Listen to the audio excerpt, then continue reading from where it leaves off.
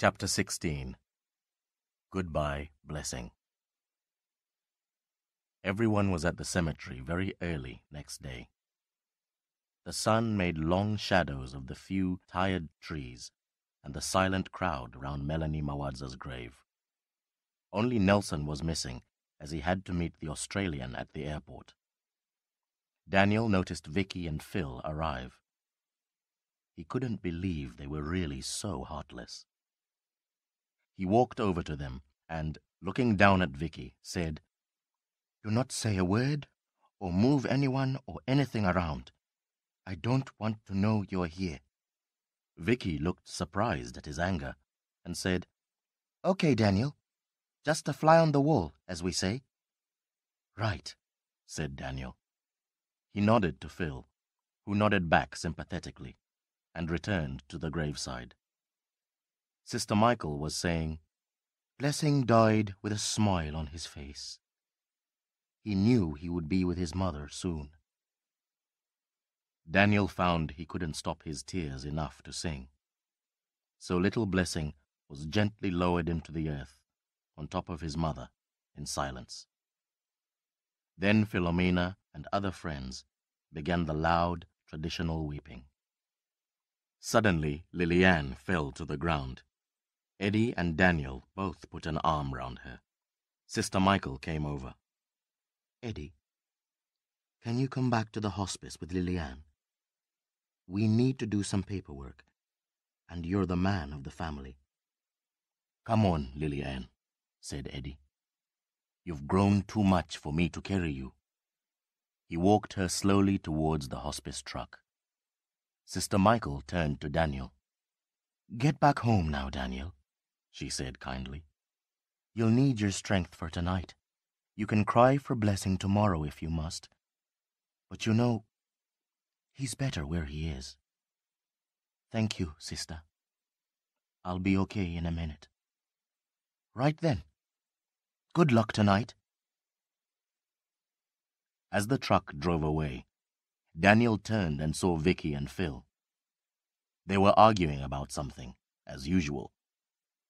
He walked over to them, his anger suddenly sharp as a knife. "So, are you happy now?" he said directly to Vicky. "What do you mean?" asked Vicky. "Got your pictures of the dead baby going home to his dead mother and his brothers and sister crying, did you?" "Yes, we did. We got exactly that." Vicky's eyes flashed, but Daniel couldn't stop. "Well, isn't that nice? Now all your viewers can see how death tidies up after AIDS. They can think how lucky they've been that they haven't lost their whole family yet. They can think how lucky I am that I still have a brother and a sister.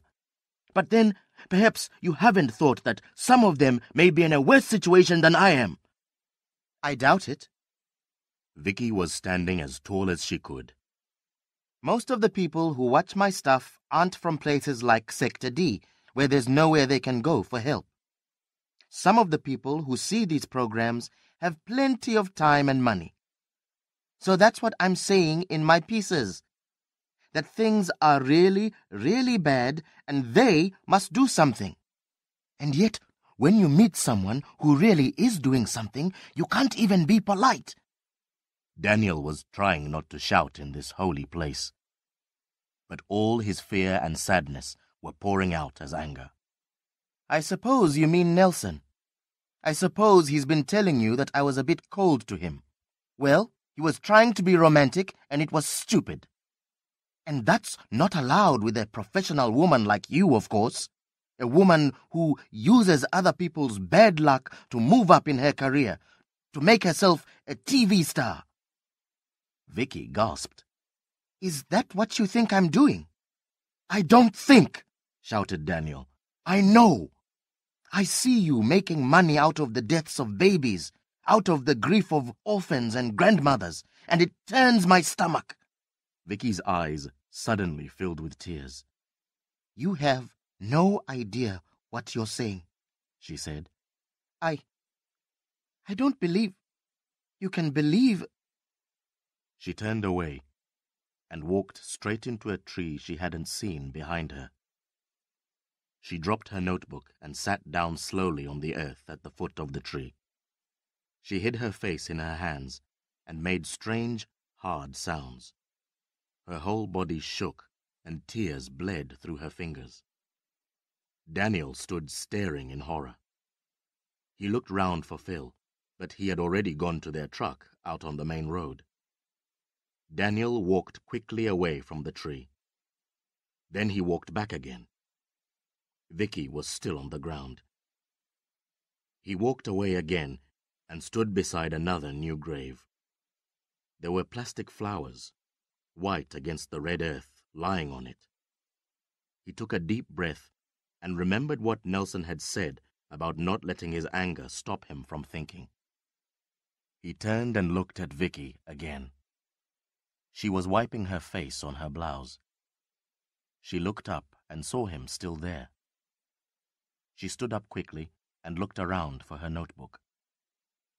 Daniel walked over and picked it up from behind the tree.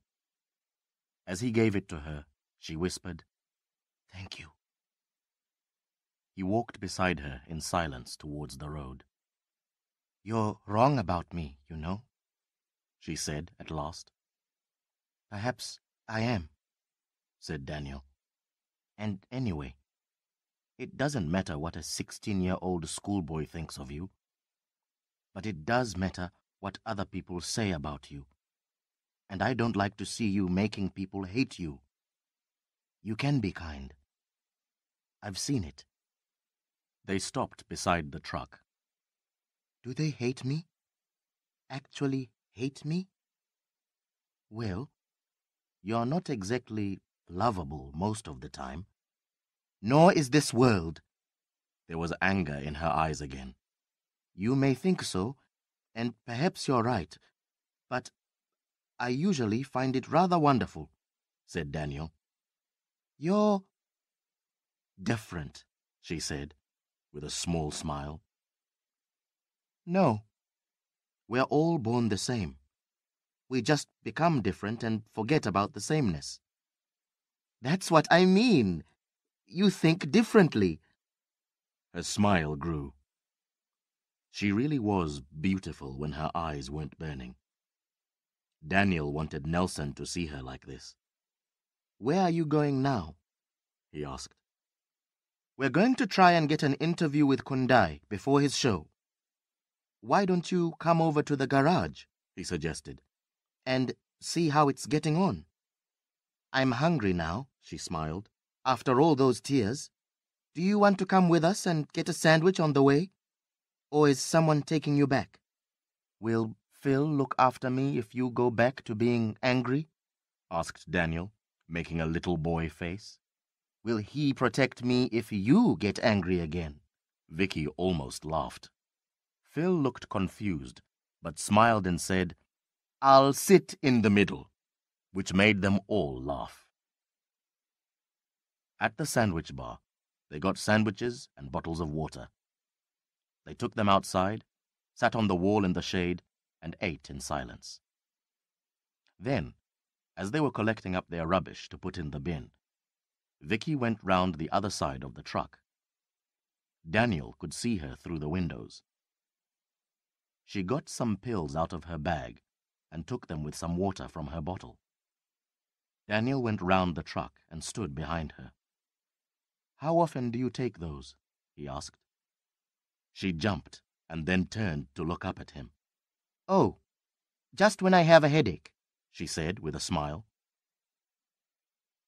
"You're lying," he said sadly. "You take them 3 times a day with food, don't you?" "None of your business," said Vicky, looking him straight in the eyes. "Keep out of my life, Daniel. I'm in your life for a reason, and you're in my life for a reason. No, Daniel, life isn't like that." "It is, if you want it to be." She turned away and got into the truck. "We'll go to the garage," she said. So Phil drove them to Sector D.